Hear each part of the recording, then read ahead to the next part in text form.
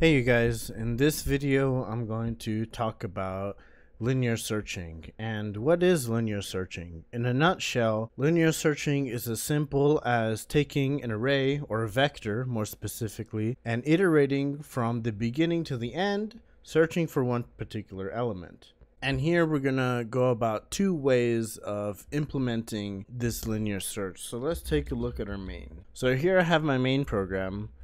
I have a vector of floats called f, and these are seemingly random values, as well as a vector of strings called s with seemingly random strings. And the assumption with linear search is that we don't know what's in the vectors. However, here you see the values. But the idea is that any given vector, and we need to look for it, when we have linear search, we assume nothing. We don't know if it's sorted or if it's random. We don't assume any of that. We just assume it's unknown. We start from the beginning, go to the end, and we search for our values. So because I'm going to be searching, all I'm going to be using is the double equals operator. So I think this is a good opportunity to practice some more generic programming. So I'll begin my algorithm but with a template, and I'm going to have type name. I'm going to say T.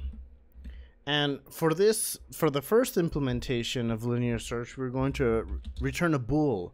So what is this linear search going to do? Well, this linear search is just going to determine the truthness if we have a value inside of our vector. What that means is that here I have my vector f. If I put my linear search and I have my vector f as one input, which I'll have here, and actually I can make this a const because I'm not going to be editing the contents of v, and I have my value here. So when I call linear search, I'm going to provide a vector and a value that I'm looking for. So if I call linear search with f and the value 4.0 is going to return true because the value 4.0 is in the vector f. However, if I do a function call of linear search with providing f as the first argument, and let's say 4.1 as the second argument for the function, is going to return false because 4.1 is not in the vector f. So how do I go about conducting my linear search? Well, one way that I'd like to show is through the use of a ranged for loop. So I'll have for const auto, we'll say x in v, and I'm simply going to check if x is equal to value, then we return true. And then I end my for loop. After that, I'm going to return false. So one question you may have is that, well, why don't I have an if-else statement like this, where I have else return false? This kind of makes more sense, doesn't it? Well, I'd agree with you, but there's a problem with adding this else statement, and that's we're only checking value is equal to the first element of our vector v. Why is that? So this ranged for loop, this allows us to traverse the entire vector starting from the beginning and ending, well, at the end. And with this simple checking that, well, we're going to be checking each element of x if it's equal to value. So if it is and it's true, we're good. We just return true. However, if we have this else statement, when we check the first element of the vector, if it's not equal to value, we're going to return false right away. So we don't have the opportunity of checking the entire vector. We're only able to check the first element, and that's where the problem arises.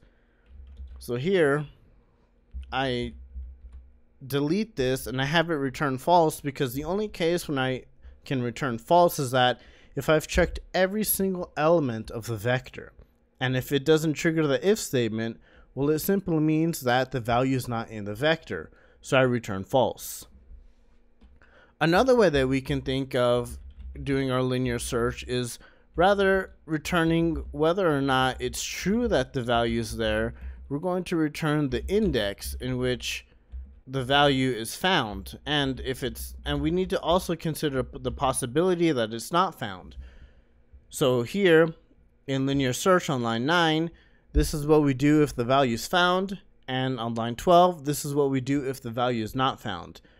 We need to consider both cases. So for linear search index, I'm going to have, well, essentially the same argument. which is actually pretty neat. And we'll have our x value. But here, since I'm dealing with indices, I actually don't want to use a ranged for loop, because a ranged for loop only gives me the values. In this ranged for loop on line 8, x is each value of our vector v. But since I'm dealing with indices here, I need to start from the beginning of my vector and access it through an index and go up until the end of the vector. So I'll set up my for loop to start out that way. Since all our vectors start at 0, I'll have my iterator start at 0, and while it's not equal to v.size, we're going to keep incrementing it.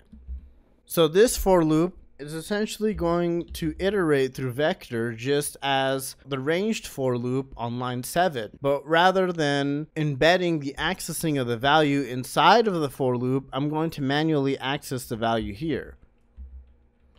And this is what I mean by that.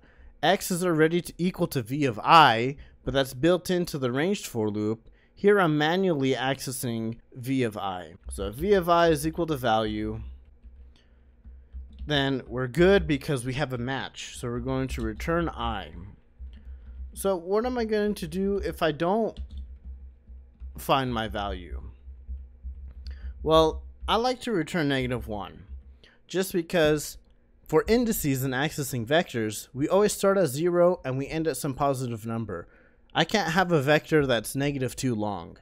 So for me, it's safe to say that when I'm searching for an index in an array, if I get a result of -1, or really any negative value, that is not in the array. So following that, I'm going to return -1 if I can't find my value that I'm looking for inside my vector v, and this is going to be analogous with returning false.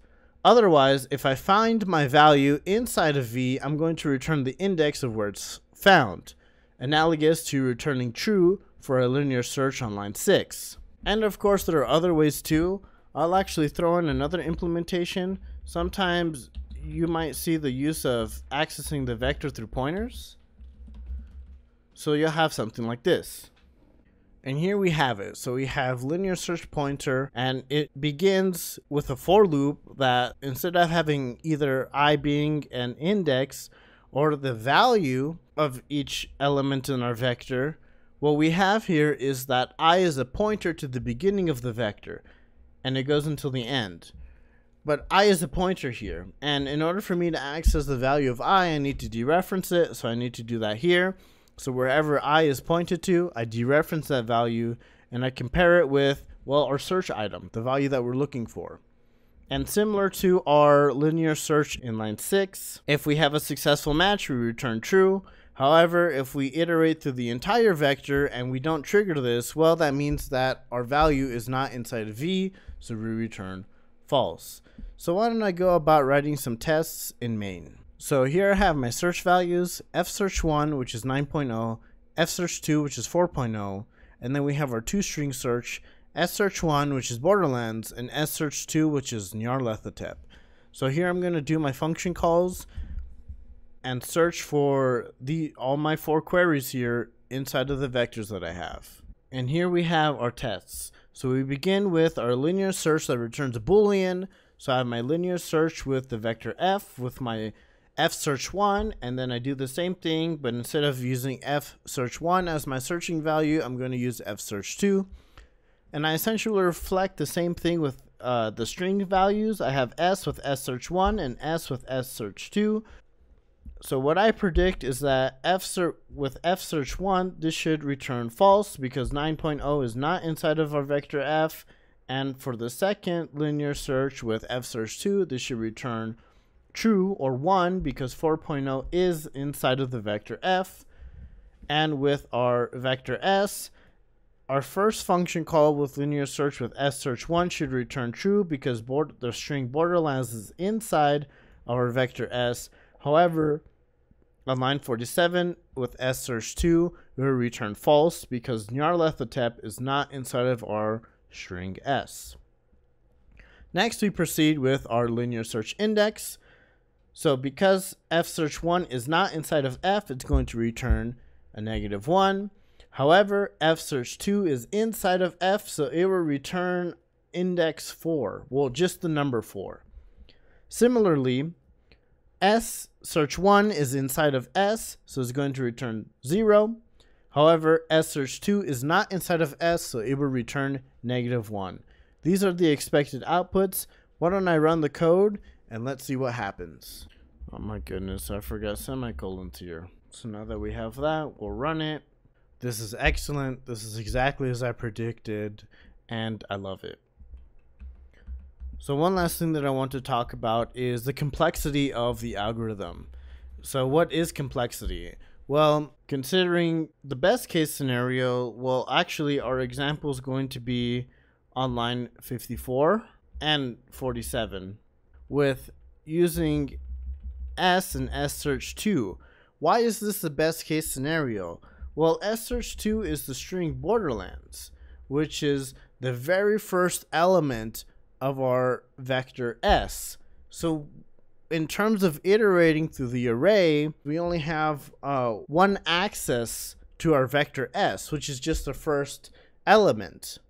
This is considered the best case scenario because we find our string right away. So if we have our best case scenario, what's the worst case scenario? Well, our worst case scenario is actually going to be on line 43, 44, and 46.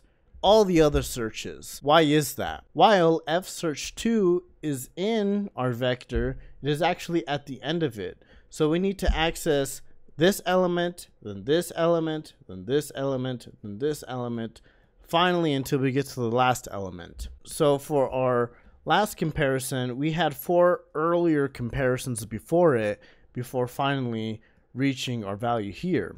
And while this is the better of the 3, our search with F search 1 and S search 2, they are even worse because we iterate through the entire array and we don't find it, which is quite painful because we just did 5 iterations for F and 4 iterations for S. And while that doesn't seem like much, imagine running a database and you gotta search through there.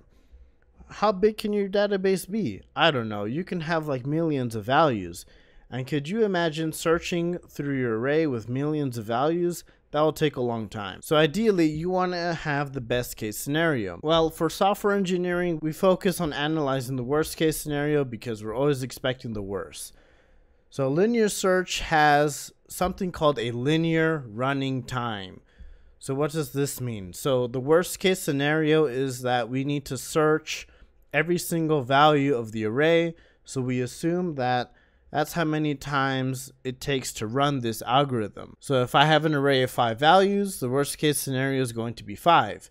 If I have an array of 10 values, the worst case scenario is going to be 10. And if I have a vector of length 50, the worst case scenario is 50. If I have a length vector of 100, the worst case scenario is 100. And I hope you're starting to see a pattern here that the length is matching the worst case scenario. And this is a linear relationship. So linear search has a linear running time. That wraps it up for this video. In the next one, I'm going to cover a better, faster algorithm. However, it works with an assumption that the vector is sorted either lowest to highest or highest to lowest. But after we sort it, our searching time gets much faster. So I'll see you there.